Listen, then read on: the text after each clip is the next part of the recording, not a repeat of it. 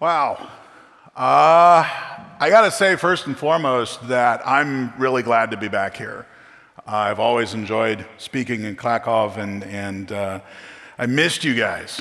I missed Krakow, I missed this show, I missed this stage. I mean, this is like the most, I almost feel like I want to put on a production of Les Miserables.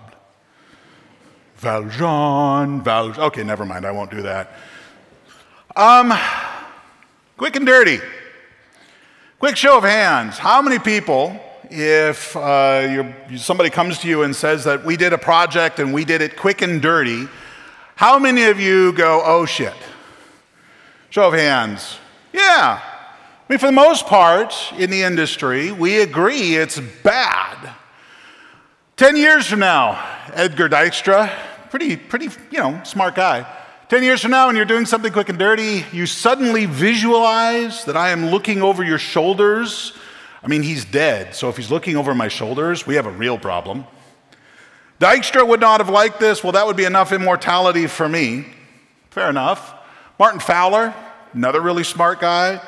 Doing things quick and dirty way sets us up with technical debt. How many people have heard that phrase before? It's become pretty common, right? And debt is bad, right? Similar to financial debt, tech debt incurs interest payments, which come in the form of extra effort we have to do because of the quick and dirty design choice, blah, blah, blah. Get in underwater, interest payments, etc. Bad. Throwaway code. You may not be familiar with these two guys. They came out of the patterns movement. Foote and Yoder did a number of early pattern languages. And one of the things that they coined was really what we would consider sort of the anti-patterns movement. They talked about, for example, throwaway code. Quick and dirty code that was intended to be used only once and then discarded. However, such code often takes on a life of its own. It works, why fix it? Quickest way to address it is to just modify it rather than design a proper general program. Over time, a simple throwaway program begets a big ball of mud. How many of you ever been on one of those projects? Right? Couple of hands. Yeah. You start working, the boss comes to you and says, we just need to come up with a quick and dirty little website to show marketing. And so you do that. You go home, you maybe download React. You download one of the React CSS frameworks to go with it. Looks pretty nice, right? And you got just like some SQLite database hanging out back there, storing data.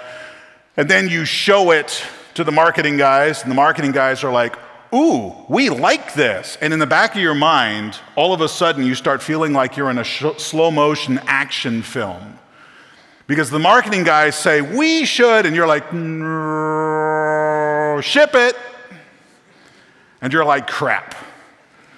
And then, because you're the one that built it, and hey, it went into production, right? Every engineer loves that. Your boss keeps you on that project.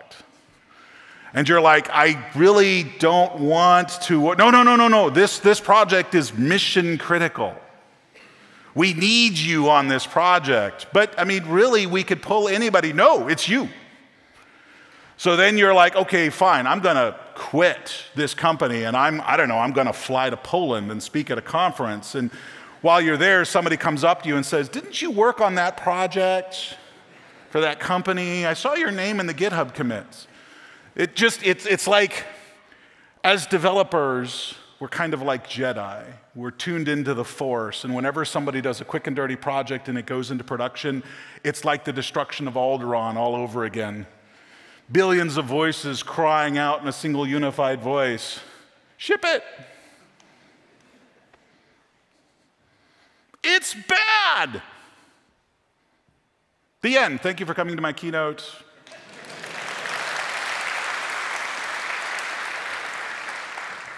Except you start digging in, you start exploring this term, we don't always seem to agree that it's bad. If you actually take the phrase quick and dirty, plug it into Google, you get a couple of responses, right? The quick and dirty guide to is often used as kind of an introductory, a tutorial, something that's designed to get you going fairly quickly. You see this with several different language tutorials, for example. The quick and dirty guide to Java, the quick and dirty guide to Scala, the quick and dirty guide to Ballerina.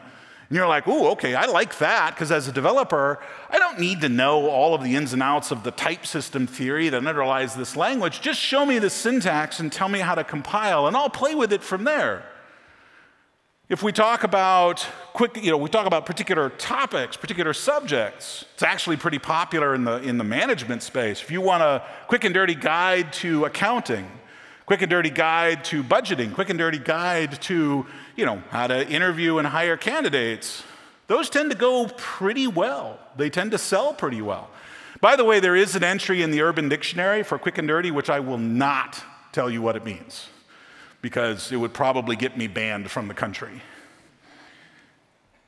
Quick and dirty clearly has some different implications depending upon who you talk to. And in fact, I argue, and that's the point of this keynote, that there is a time and a place where quick and dirty is exactly the right thing to do.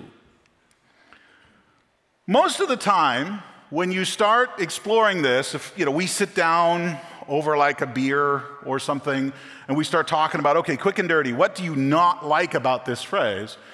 Most people are actually pretty comfortable with the concept of quick. I mean, quick, fast, without a whole lot of delay. Most people are actually pretty comfortable with the idea that we could turn something out quickly. And as a matter of fact, you talk to pretty much any software developer, generally faster is better. We're constantly looking for ways to try to make our code quicker, trying to make our code quicker to develop, quicker to production, quicker to diagnose and debug, quicker and easier to monitor.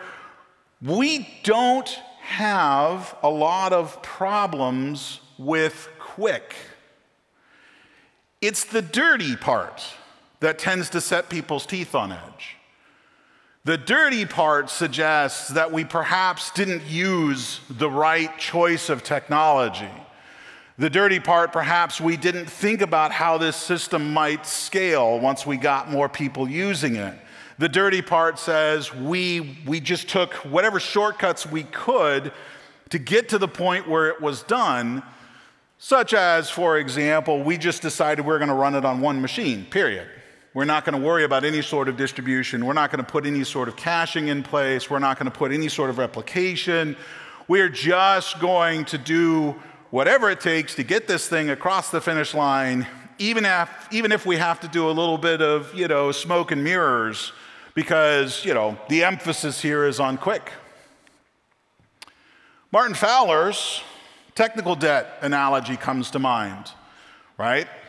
The idea that we basically went out and did the technical equivalent of charging this whole thing on a credit card, right? We didn't actually do the work, earn the money, then buy the thing. We just said, hey, slap down a credit card, that's all we need, we're good to go, we'll worry about the debt later, tra-la-la, tra-la-la, tra-la-la, right? We can choose to continue paying the interest, or we can pay down the principal by refactoring the quick and dirty design into the better design. But the interesting thing is when you start diving into the concept, if we take this idea of technical debt and relate it more closely to financial debt, once you start diving into the world of financial debt, you discover very quickly that there are such things as good debt and bad debt. I don't know how it exactly works here in Poland. I'd be willing to bet it's pretty similar. In the United States, you have a credit score that's kind of a reflection of, how good you are as a consumer. Are you somebody that we can, in fact, loan a fair amount of money to? And I couldn't tell you how it's calculated because, quite frankly, it sort of strikes me as a little bit of magic anyway. But generally speaking, if your score is about 800 or so, you have very, very good credit. And if your score is like 200 or so, not even your brother will loan you any money. Right? So when you start diving in, for the last couple of years, I actually was working at a mortgage company, Rocket Mortgage. And in talking with some of the bankers there, one of the things that we discovered is, actually having no debt whatsoever does not get you the best credit score. Because part of the idea is, if a bank wants to loan you money, They want to make sure that you are comfortable and familiar with the idea of paying off debts. As a matter of fact, having a mortgage, you went out, you bought a house, and now you're making steady payments on that mortgage, that is generally considered good debt. Mortgage debt, car loans, occasionally, depending upon how they're structured, like if you did sort of a refinance in order to be able to acquire a second property, blah, blah, blah. The point is there's a certain amount of debt that people actually in the financial world will say, no, that's good debt. That indicates a healthy relationship with your debt. There's some structure around that, but the idea that any sort of debt can be a good thing often comes as a surprise to us when we're not in the financial space. Most of us, when we incur a debt, we're like, oh gosh, got to pay it off, right? Because otherwise, the interest payments can start to rack up. And there was a time actually in the United States where it was really popular to have an interest-only loan, where essentially you could take out a mortgage and your payments were only to pay off the interest for that month. You never actually touched the principal. Those didn't last very long. That was not considered a great way to buy a house. But Fowler actually touches on this. This is one of the things I think that gets left out of the conversation when we start talking about technical debt. People have made a considered choice to adopt a design strategy that isn't sustainable in the longer term, but yields a short-term benefit. In other words, it's kind of like you walked into the Apple store with your 10-year-old MacBook, which still works, by the way, but it doesn't have, it's only got like 4 gigs of memory on it, and it's only got like maybe a couple hundred gigs of drive space, and you're constantly fighting with it, and you install these larger and larger IDEs, and you want to start doing things in various modern environments. Maybe you want to start developing games or whatnot, and you see the new MacBook. Oh, it's always under a shaft of light. Have you ever noticed that? If you walk into the Apple store, the new MacBook Pros are always under this spotlight, right? You're like, you feel like Indiana Jones staring at the golden idol. Ah, I want one. And it's not just that you want any one. No. We're developers, right? We're not just going to get any MacBook Pro. It's going to be the largest screen available, the 16-inch. It's going to have the most amount of memory, 64 gigs. Not that I've done this, by the way. 8 gigs of drive space? Chills, man. And it's like 6,000 US, which is 25,000 zloty or something like that. And you're like, wow. And here I just forgot to pack my wad of cash that I can just slap down on the counter and buy one of these. Let's be honest, most of us don't have several $1,000s just laying around with nothing to do. So you say, ooh, I could use it. There's a lot of things I could do with it. You turn to your spouse, it's an investment, honey. That's about the reaction I get from my spouse too. She just starts laughing. Sometimes hysterically. Is that good? Am I that funny? Anyway. And you put it on a credit card. Credit card debt is bad. It's terrible. That is actually bad debt. That is the kind of debt that will get you into trouble. Credit card debt is bad. Why would you do this? Because you're making a deliberate decision. You could wait for the however many months it would take you to save up the money in order to buy that MacBook, or you put it on the credit card and you pay a little extra every month in order to be able to have that thing now. As a matter of fact, if you're really, really good about this, you can actually buy the MacBook, get some freelance work, and make more money than you were making before. Honestly, honey, that's what I'll do. That never seemed to work that way, but we make these deliberate decisions to engage in short-term benefit, knowing that if we don't address it, it could become a long-term problem, but it helps us get past an obstacle right now. That is the power of incurring that kind of debt. The debt yields value sooner, but needs to be paid off as quickly as possible. The debt metaphor reminds us about the choices we can make with design flaws. So the useful distinction isn't between debt or non-debt, but between prudent and reckless debt. Not all debt is bad. Now, Fowler also goes on to say there's also a difference between deliberate and inadvertent debt. Deliberate debt, I walked into the MacBook store with the credit card ready to take this on. The inadvertent debt is my car blows up. I was not planning to incur this additional expense, but I have to get it fixed.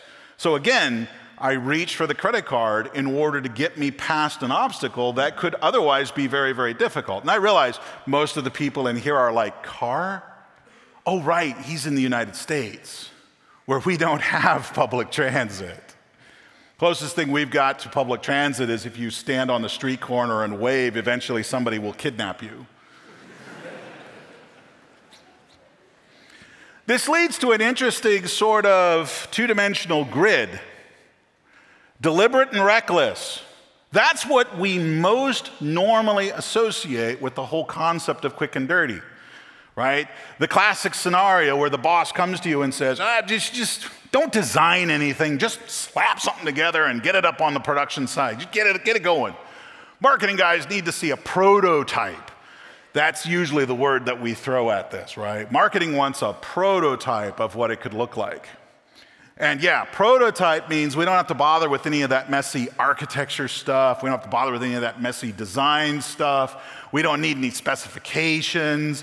You don't even need to talk to the marketing guys. I already talked to them. I know what they want. Just slap something together and get it out as quickly as possible.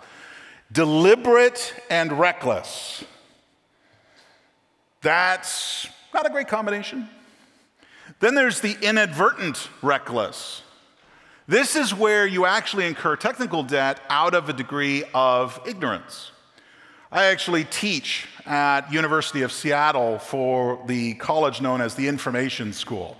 It's kind of like a CS program, computer science program, except if you take out the heavy emphasis on algorithms and add an emphasis around like business and entrepreneurship and so forth. And one of the things that I frequently find as I teach the students is that, damn, they're stupid. I mean, don't get me wrong, at the age of 21, I was pretty stupid too. But at my current age, I have forgotten how much I didn't know back then. And so in many cases, as I start working with them, as they start working, I have them do group projects 2 or 3 weeks at the end of the quarter, form them into a group of about 4 or 5 people, tell them to go off and do something non-trivial. Just go build something that's interesting, mobile apps, because I teach iOS and Android. And when they start working on their application, they often don't make use of some of the very patterns that we as professionals have kind of grown used to. You know, notion of a repository, the notion of having single responsibility principle, all that good stuff. Because remember, there was a time when we didn't know any of that stuff either. And in many cases, we learned the hard way because we wrote our code, we scattered a bunch of statements to check whether or not we were online or offline or what have you. And we didn't actually think that if we pull this into one place, if we need to change that code, we can replace it, et cetera, et cetera. This is the realm of the inadvertent, yet reckless, debt. Reckless because we did it, somewhat deliberately. We just didn't realize that what we were doing was going to create a problem down the road. The deliberate, prudent debt is the MacBook story. We walk up to this project and we say, you know what? It's pretty clear that we're on tight deadlines. In some cases, we may be on deadlines that are not under our control. For example, a number of years ago, Rocket Mortgage was preparing to release their new website that would allow you to get a mortgage online, and they were going to talk about it as a television commercial during the Super Bowl. You do not get to push the Super Bowl back by a couple of days if your project is not ready to go. You just don't. Same sort of thing, right?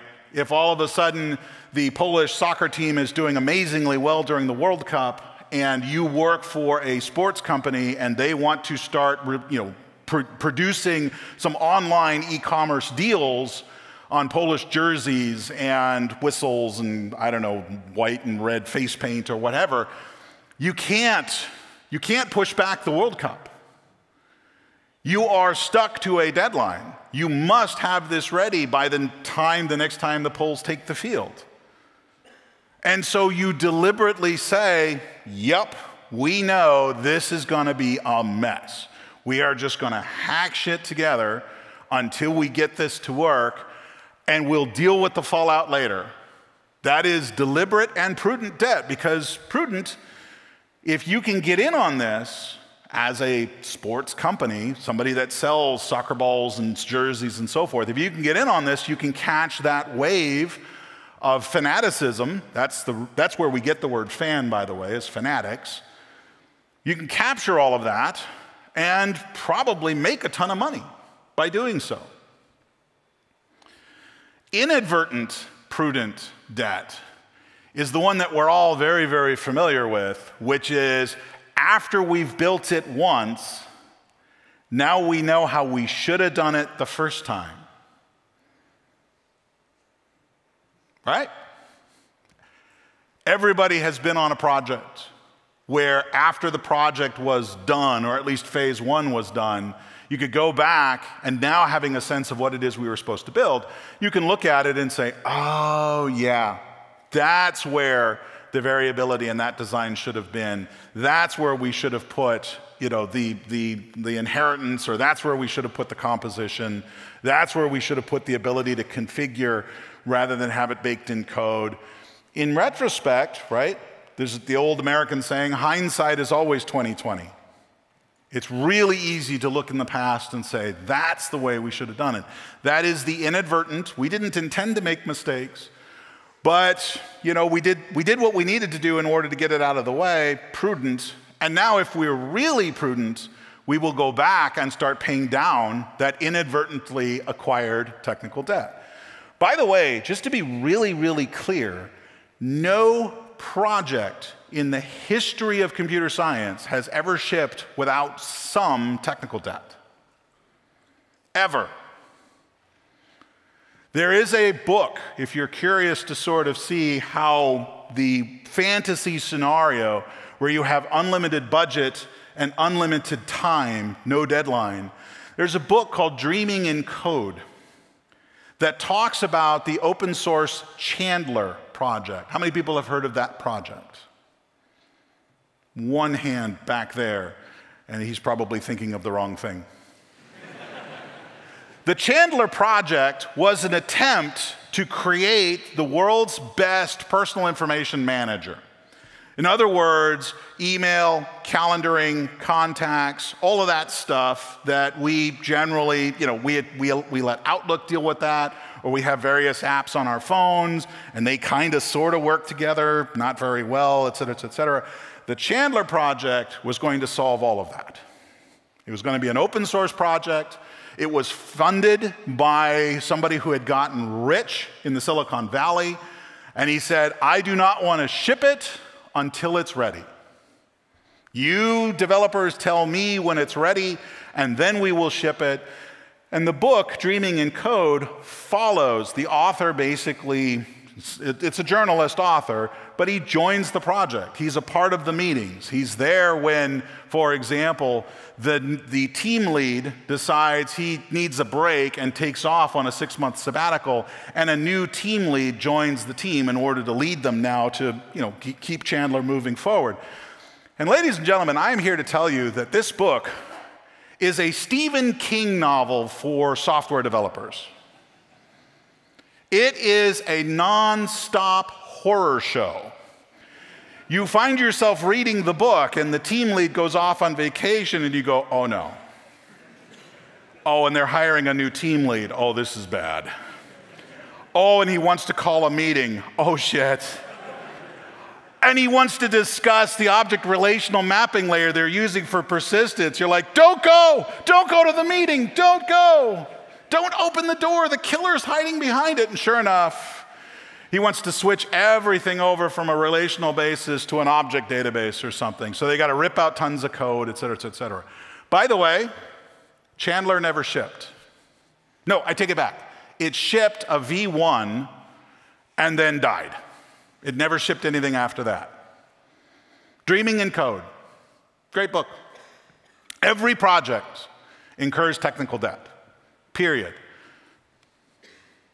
The useful distinction isn't between debt or non-debt, but between prudent and reckless debt. When you are faced with a decision, this is the time when you start asking yourself, what are the various criteria by which you're making this decision? Are we taking on debt with this decision? And if the answer is yes, that, again, is not necessarily a bad thing. Because if we're taking on this debt in order to be able to get past an obstacle, that's a good thing. But is this, in fact, a prudent use of our time? Is this, in fact, a prudent use of our limited resources, et cetera, et cetera? Could we buy something to perhaps get us out of this? Do we have to build it? Or could we build something as opposed to having to spend some of our limited budget? There's no right or wrong answers here. The key is to sort of engage in this philosophical one-level abstraction up to say, why are we making this decision, and what are we going to do after we've made this decision? For example, do we actually have a plan to pay it off? Or are we just going to trust management when they say, no, we'll fix it all in the point 1 release, or in phase 2, or in the next phase, or my personal favorite, oh yeah, the administrators will fix that all. Back in the day before the cloud, you used to give your fixed application, your working applications to the system administrators who would operate the server room.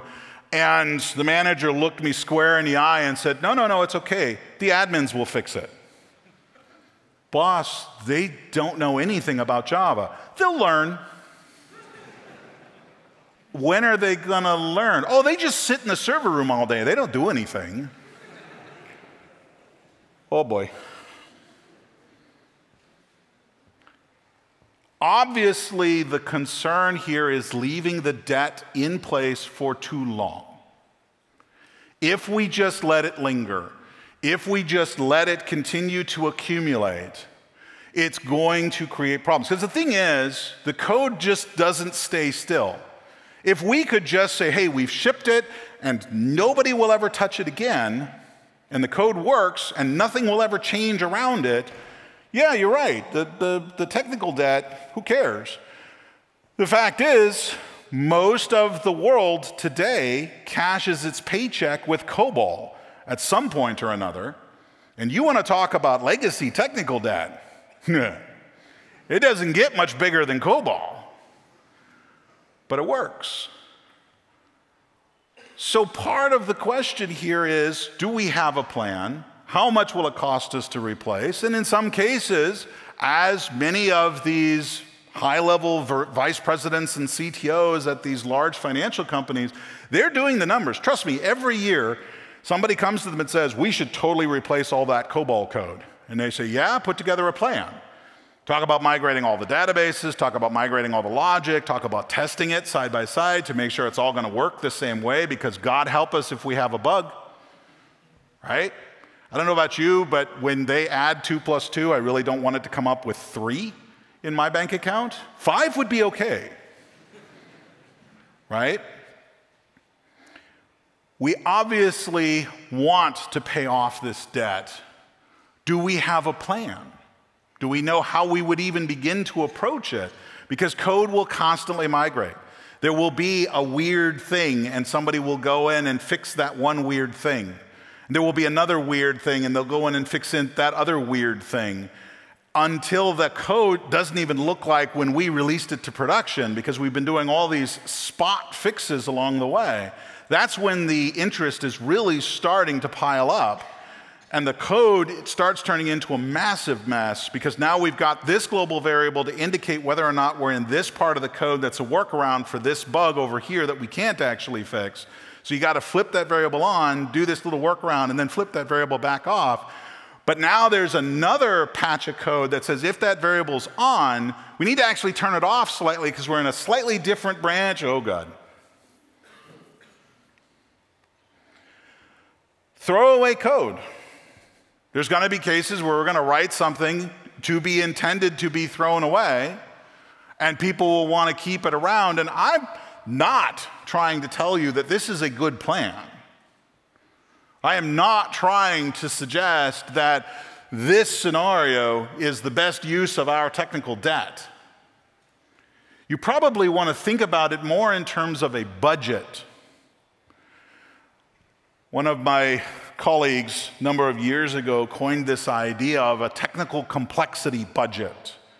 Within any given project, you only have a certain amount of complexity that you can have on the project before it all starts to feel like technical debt. Making those deliberate, prudent decisions to whether we want to take a shortcut here, whether we want to introduce something more complex, whether we want to do something really simple.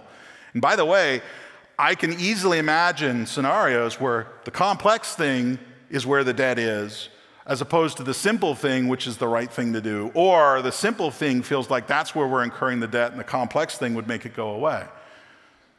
Be careful what sort of quality attributes you associate to some of these adverbs and adjectives. When I say good code, what does it look like? This is one of the challenges I frequently put in front of programmers, particularly when we're talking about job descriptions. Senior developer must write good code. Great, what does that look like? And it's very amusing how quickly two people who've worked together for years will disagree violently on what good code should look like. Does it make use of all of the latest and greatest language features that allows us to be able to do like multiple things in one statement? Or is it actually the opposite of that? Code that is explicitly explicit about what it's doing, each and every step very carefully lined out on its own line with no amount of shorthand whatsoever.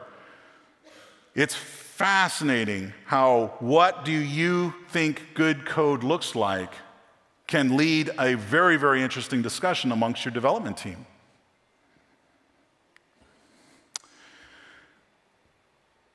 Quick sidebar. There are times when actually the quick and dirty approach would be the best approach to take. Here's what I mean by this. A number of years ago, D-Zone, the developer portal, threw out an article that said, "Is this the age of throwaway software systems?" Out of curiosity, how many people here are working on a software project that has been around for longer than 5 years? And I mean in production longer than 5 years. Okay, keep your hands up.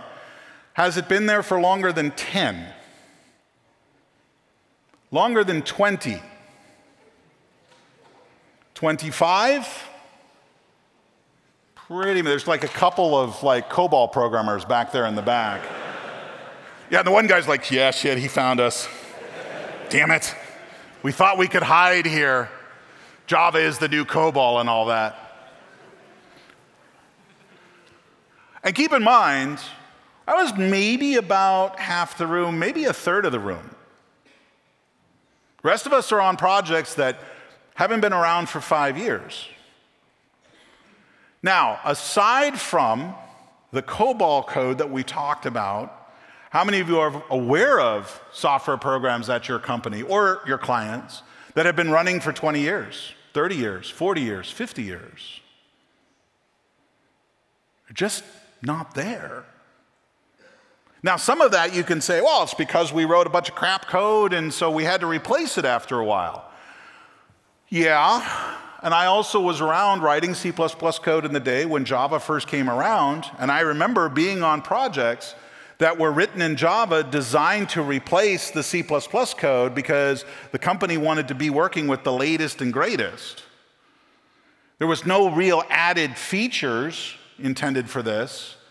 There was no real purpose other than the company didn't want to have legacy C++ code sitting around. And this was 1999, 2000 timeframe.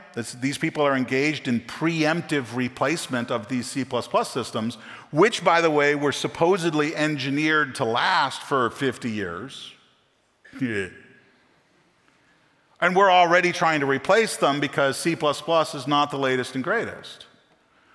I saw the same thing repeat with C#. I saw the same thing repeat with Ruby. I've seen the same thing happen with JavaScript. How many times are we going to write the same project in whatever the latest and greatest technology is and call it progress? Do we live in an era of throwaway systems? It's a really, really interesting question.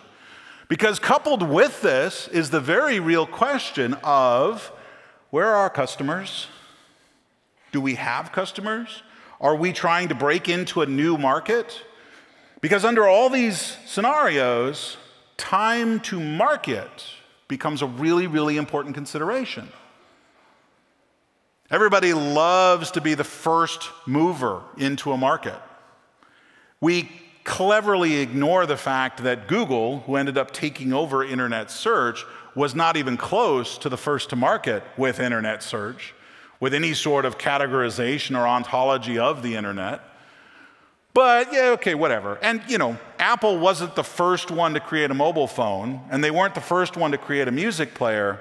But you walk into any startup environment, and these people will be talking about time to market, time to market, time to market. How long can you get your thing out in front of customers so that customers can start using it, so that they can start, in some cases, all the startup founder wants is something that's out there so that they can go back out and start doing another round of funding.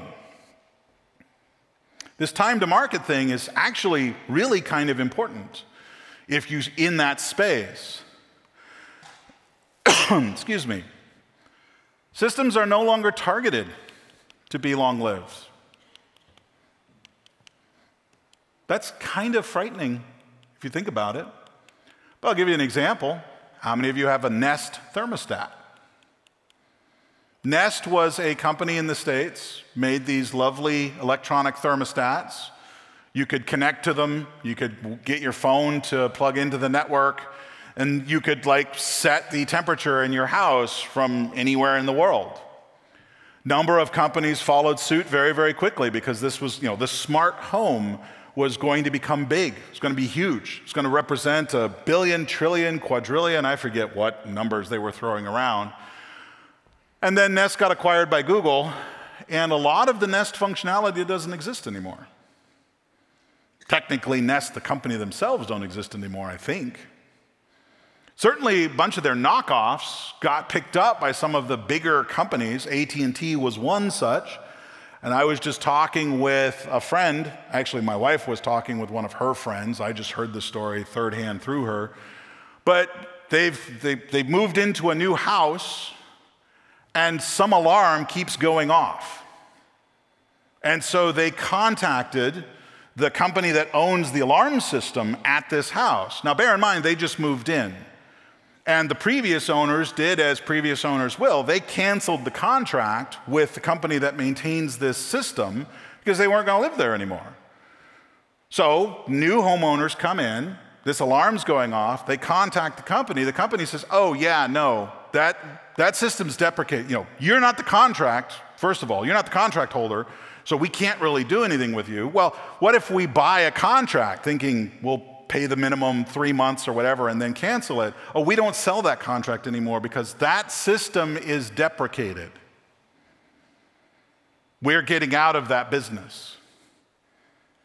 So now these homeowners have hardware in their house that they really don't know how to remove, that was put there by a company as part of a contract that they were never a part of, that's currently malfunctioning, and they have no way to get any support for it. Because this all made sense somewhere. The whole notion of agile also, to some degree, contributes to this. Because in many cases, in the interests of agility, we actually work to try to implement incomplete specifications. Don't get me wrong, I'm not bashing on Agile per se, but Agile does it incurs its own set of consequences when you utilize it. When somebody comes to you and says, hey, we want to be Agile, we're going to set a customer down right next to you while you're working on the software, the on-site customer, we're going to do short sprints, we're going to focus on getting value out the door as quickly as possible. Yeah, you are, by definition, working off of an incomplete specification because the questions that come up, in some cases, they may even stump the customer sitting next to you. This happened to me once doing some work at Pacific Bell. We were having to do a certain amount of business logic. What do we do in this particular scenario with this particular class of service and this particular set of conditions arises? And the person that was working with us was like, I don't know. I literally don't know what we should do there. What does the existing code do? So we actually this was actually some old COBOL code, it's the closest I've ever come to it. And one of the COBOL coders looked at the code and says, oh, that's what we do. We crash. I'm sorry, what? Yeah, we just end the program. And so when that happens, it goes into a dead letter queue, and then a human basically picks it up and goes from there. Well, where are those humans? I don't know. It looks like we let the last one go 4 years ago. So what should we do? I don't know, talk to him. Well, I don't know, let me talk to my boss. I don't know, let me talk to... This is one of the dangers, in some cases, of following an Agile-based approach. We do the best we can. We give it our best guess. And I don't mean we, just the developers. I mean we, the whole team, which includes that on-site customer. And quite frankly, remember, part of the reason we do these iterations in Agile is so that if we ever start to deviate away from what the customer finds valuable, we can correct. We don't talk about it much, but part of the reason we do these 2-week sprints, these 2-week iterations, is so that when the customer says, oh, yeah, no, that's not how that's supposed to work at all, we can throw it away. You don't have to keep the results of a sprint if the customer says that's not actually what we want. You are perfectly capable of throwing that code away rather than trying to keep it and now fix it. I mean, why would you deliberately keep code that you know is wrong? So we can prove to our boss that we earned our paycheck. Okay, sure. You can say, look, all the lines of code we wrote, boss. And if you're metricized by lines of code, in other words, your value to the company is based on the number of lines of code you produced, you have a bigger problem. If the result is too far away from what it's supposed to be, throw it away. Redo the sprint. Don't get me wrong, that really should be a last order kind of result, but sometimes that's the right thing to do. Inc., the business site, the importance of quick and dirty. When we work on something, we pay careful attention to the details and take the time to polish every little thing until it's just right. As a result, 37 Signals, you guys know that name, right? Known for a focus on quality, and we take that reputation very seriously, it turns out that that's a problem. Recently began exploring an idea for a new product. We sketched out a bunch of ideas. All of us were excited and working hard, but a week later, we had almost nothing to show for the effort. Nearly 2 months had passed, and we still had no idea if it would work. What happened was we forgot we were just building a quick and dirty demo for ourselves. You're just out there to prove the point. Could this even work? Is this a reasonable idea? If I show this to a couple of people, friends, family, etc., will they go, ooh, or will they go, huh? In some cases, that's all you're looking for, is that kind of validation to know whether or not we should actually make a sizable investment into this product. Can't do that until you have something to show. Obsessing about quality too early in the creative process prevents a lot of good ideas from taking shape. The wrong sets of pressures are brought to bear, doubts, deadlines, resource planning, all of this stuff is essential, but only later on. Startups make this mistake on a regular basis. They start thinking about what their end product will be and forget that you got to get your first customer, then you get your 10th customer, then you get your 100th customer, then you get your 1,000th and your 10,000th and your 100,000th. And by that point, you probably need to start worrying about scale. Not at 1 or 10 or 100, but you're never going to get any of these customers until you put something in their hands. Minimum viable product. How many people heard that term before, MVP? Yeah. This is the whole point of a minimum viable product. Smallest set of features possible that actually work. That's what we're really talking about here. Frequently, when you are looking to vet a new idea, the right thing to do is to get some version of it in the hands of people so that they can start playing with it. Get to that first customer. By the way, one of the things that a lot of people don't realize is the minimum viable product doesn't even have to be software. If you can write something out on a piece of paper and a customer can interact with it and you can still carry out and sell your service or sell your product, that is a perfectly viable minimum viable product. And then when that person buys that thing, they say, yeah, no, this is actually really good. I like this. Okay, cool. Now we start thinking about how to do this at a certain amount of additional reach by putting it on the internet, or additional scale by having it be able to support multiple people simultaneously, whatever. All you're trying to do is validate the idea at this point. This is where the concept of the prototype is actually supposed to kick in. When you have an idea, gosh, I think it would be a really, really good idea to offer a mortgage service on pet homes. Like if somebody wants to build a really nice dog house for Bowser, they can take a loan. You're not laughing. I really thought that was a joke. But maybe there's a market here. Hang on. I know there is in the Silicon Valley. People have been doing some really bizarre things with pet homes in the Silicon Valley. But now I need to prove or disprove this hypothesis. How do I do that? How do I validate that there is a market for people who are willing to take out a loan in order to build a really nice glam house for their pit bull? Well, obviously it's going to take some amount of money, but I also need to work out the terms, financing, etc. I can do all of this without any software. Or perhaps your idea is you want to build a game. Or perhaps your idea is you want to build, I don't know, you want to do an Airbnb for pets. Or you want to do DoorDash for pets. And by the way, those have actually been done, just so you know. The point is the prototype helps you validate or invalidate your hypothesis. This doesn't happen all the time, by the way, exclusively in business. This can also be true in technology. You can say to yourself, I wonder if Flutter is any good. My hypothesis is that Flutter can, in fact, be everything that we need our mobile app to be. So now you sit down and you don't completely rebuild your company's mobile application.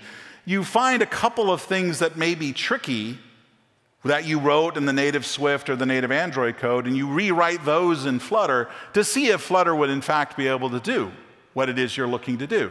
And then hypothesis proved or disproved, you can go to the boss and talk about whether or not we should, in fact, embrace Flutter. This is kind of the whole point of a prototype, or at least in its hypothetical scenario. All of this really gets us to this point of iterations. The whole point of Agile is to give us feedback. Why do you write unit tests? Because the boss makes me. Okay, but why does the boss make you? Never mind, that's because that's what the guy at the conference told him to do. Okay, fine. But seriously, why do the Agile folk want you to write unit tests? Because the next time you write code and it breaks something entirely in a different place than the code where you're working, the unit test suite will catch it as soon as it's run. It's feedback about the system before it gets in the hands of the users. And assuming that you have implemented a standard CI/CD pipeline, then you will get that feedback as soon as you commit the code. Now, ideally, you would run all of the unit tests on the software as right there on your local laptop. But when you get to systems of any significant size, that could take a non-trivial amount of time to run the comprehensive unit test suite for all the different modules and features and so forth in the system. So we'll settle for, does it break anything close to where I'm working? And then we'll let the CI/CD pipeline tell us if it breaks anything anywhere else. And when it does, we get that immediate feedback that says, oh, something broke. We can see the pull request that did it, and now we can go investigate why code here broke something over there. Feedback. Because otherwise, without the unit tests, it would not be until some QA tester played around with the code and went, that's weird, that's broken over here. And they would probably need to spend days hunting this one down. Or worse yet, customer discovers it. Feedback. Everything in Agile is about feedback.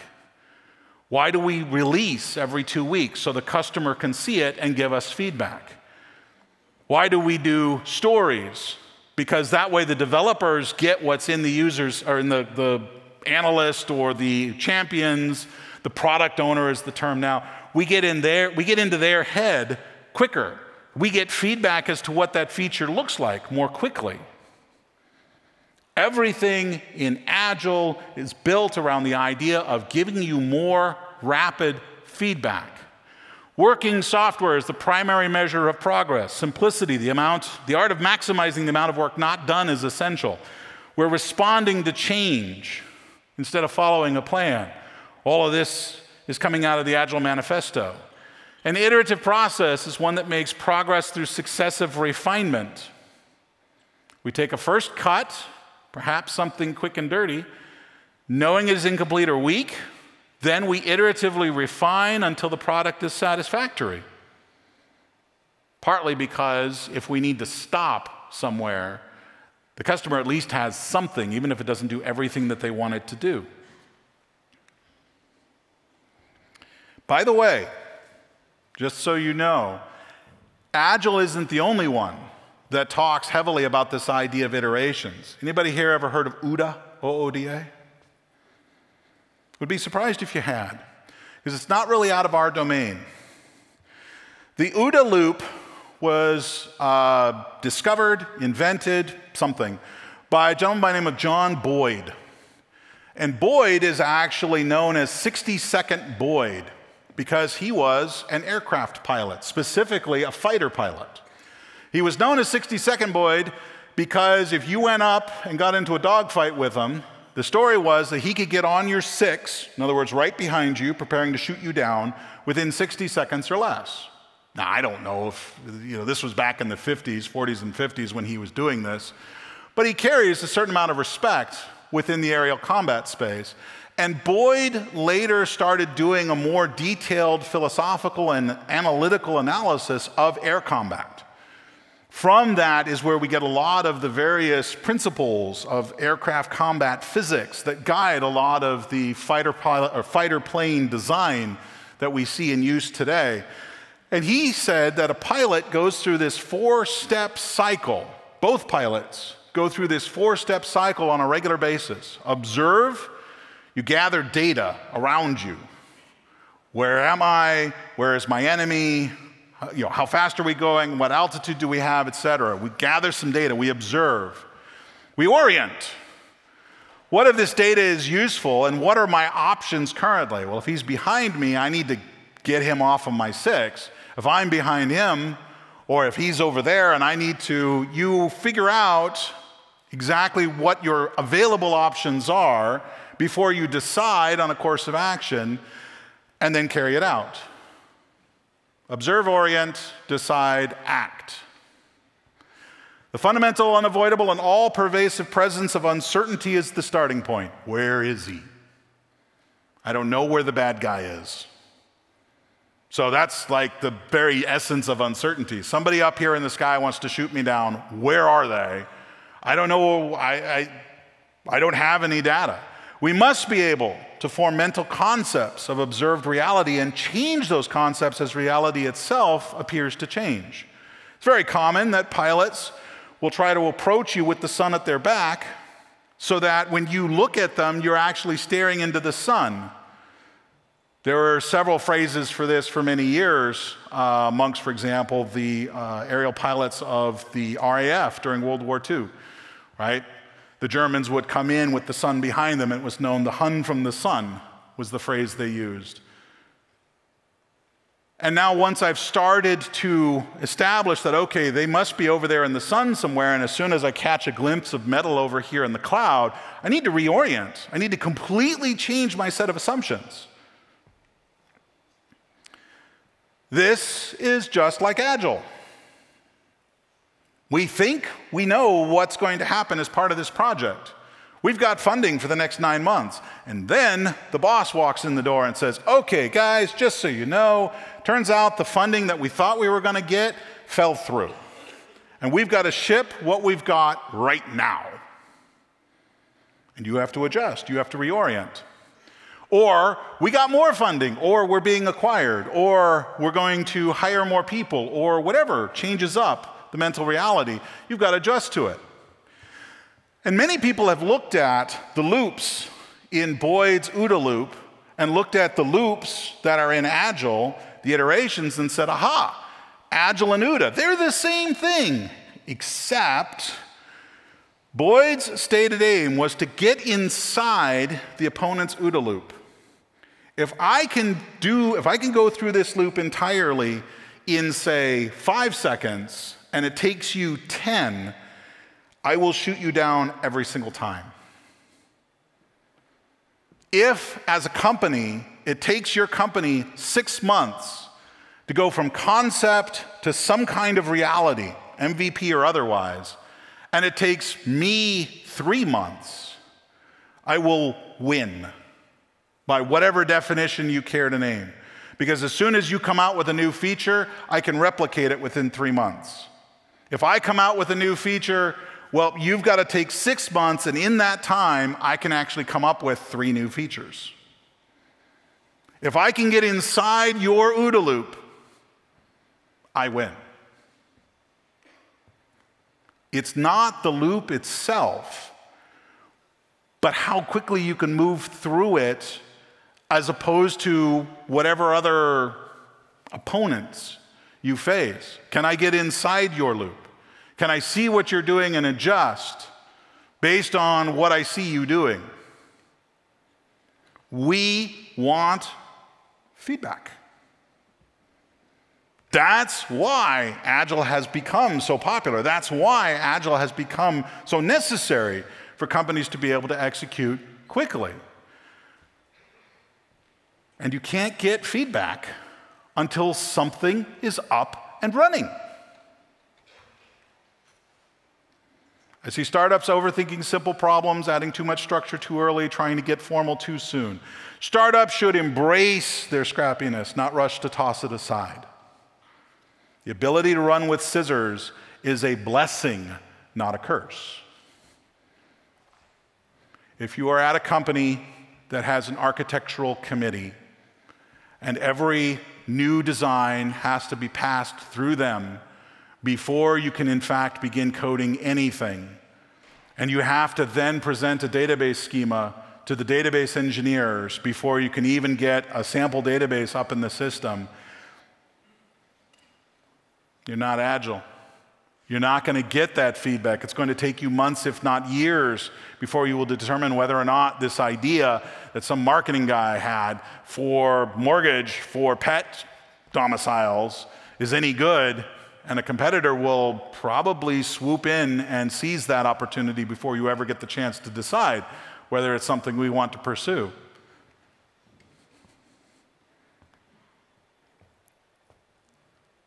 If you actually get to the point where you have delivered something that's great, stop.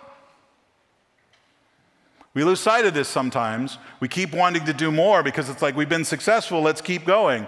But if it's in fact what the customer wanted, stop. It's okay. You may find your boss has different ideas. And yeah, I mean, at the end of the day, you may have to do what the boss tells you. But if you are in control of this in some way, even though you can see very clearly the additional features that could be made for this, even though you can see clearly all the additional things you should do, unless the customer tells you they want more, stop.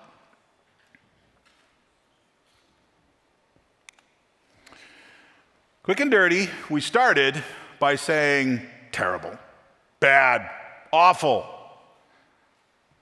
As a matter of fact, if you go look at some of the various opinions written by some, fairly old graybeards who will stand up and talk about software craftsmanship. You are a craftsman. You should be proud of everything you do, like you've chiseled your initials in gold filigree upon the butt of this pistol that you have handcrafted from the finest materials. Frankly, to me, much of the craftsmanship movement is more about ego than actual advice. It's much more about me feeling good about what it is I've built than in the stated aim of actually bringing something useful to customers so that I can get that feedback so that we can decide whether or not we want to continue with this. If we care about our craft, we obviously want to get better at what we do, but there are times, and we've talked about a bunch of them, when the right thing to do is to do something that's quick and dirty. How do you know when? Well, some questions to think about. Does this problem go away once we finish writing this bit of software? If I hack together a Ruby script that's going to empty data from this database over here and populate it into this database over here, is this database going to be refilled? Is there going to be new data that's coming in? Because if so, this problem is not just a one and done. We are, in fact, going to have this problem later, and that Ruby script will live far longer than we intended it to. Does it have more angles to it? Is there more than one database we may need to pull from? Are we considering keeping this around for more than 5 years? This is really, really common in acquisition scenarios where we're trying to consolidate multiple systems. And I use the term acquisition here very loosely, whether it's we acquired an extra company or we acquired a new department. I am not here to tell you that this is the only way you should build things. Look, if you're trying to build something that you already know is going to need to be around for 5, 10, 15 years, yeah, minimum viable product, but you're deliberately taking a little bit of debt. I'm not trying to tell you to throw away all the architecture and all the other patterns and all the other practices that we have come to embrace as part of building solid software.